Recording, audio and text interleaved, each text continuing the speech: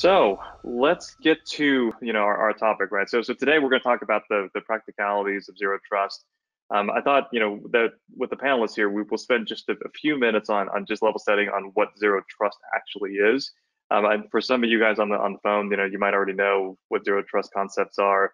But I figured we'll spend sort of 5 minutes with Chris and Fred just to get their thoughts on zero trust, how they define it, and sort of the way they look at it.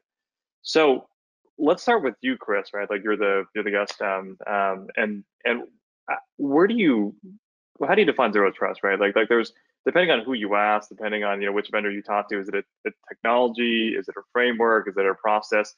What is it?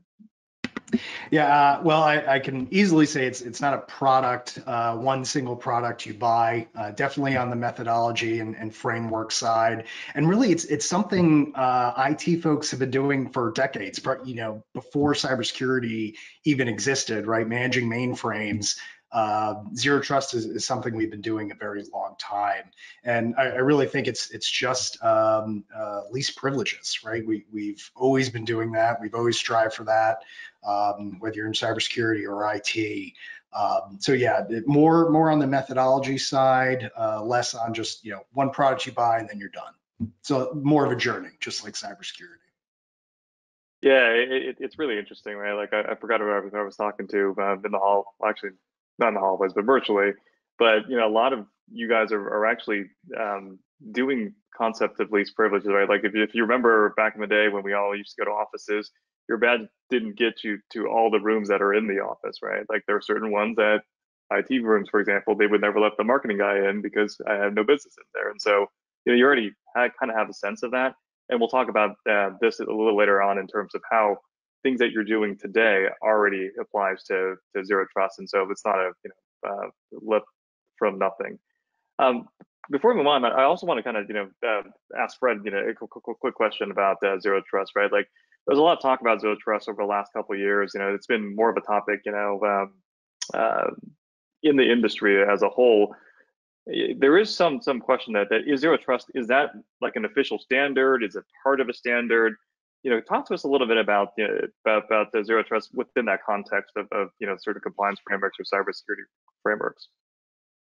Yeah, I think we were just sort of talking about this a little bit ago and sort of making light, all things that are wonderful as a standard, take 5 to 10 years to become applicable for the rest of us. But there is a framework for architecture that NIST has put out, but I think we would all agree that understanding how to implement that would be something very specific and topical to each organization looking to do that. So I think there's a lot of statements around what the framework of zero trust could be.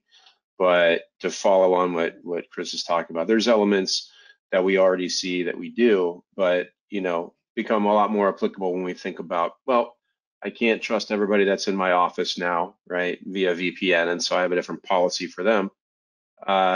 It's a policy that I've got to set for every single person accessing every single resource, and so it becomes a little bit more like things that maybe historically we would think about in terms of accessing federal infrastructure or some of the requirements of DoD, right?